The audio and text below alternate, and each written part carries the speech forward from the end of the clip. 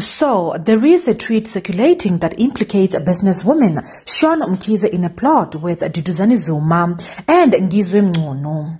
Ngwizwe was in a meeting not too long ago at Umhlanga's Oyster Box Hotel with Duduzane Zuma and Shauwn Mkhize. I wonder what was discussed in the meeting, the tweet read. Hi T-Squad, and welcome to the T-World.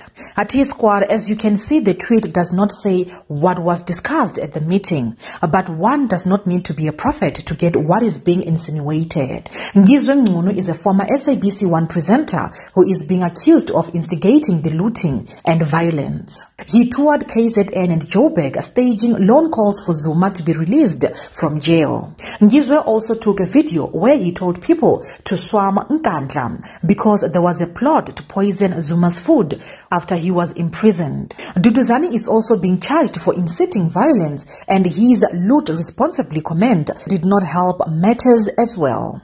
At T-Squad, Mamkhize took to Instagram to deny the meeting ever having taken place. I choose to be a businesswoman for a reason. I don't want to be a politician, and I refuse to be mentioned in such things that are untrue, because perception becomes a reality if not disputed.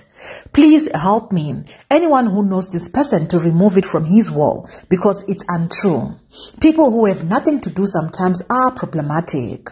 The reality star said. That's it for now, T-Squad. Do leave your comments down below. I love you.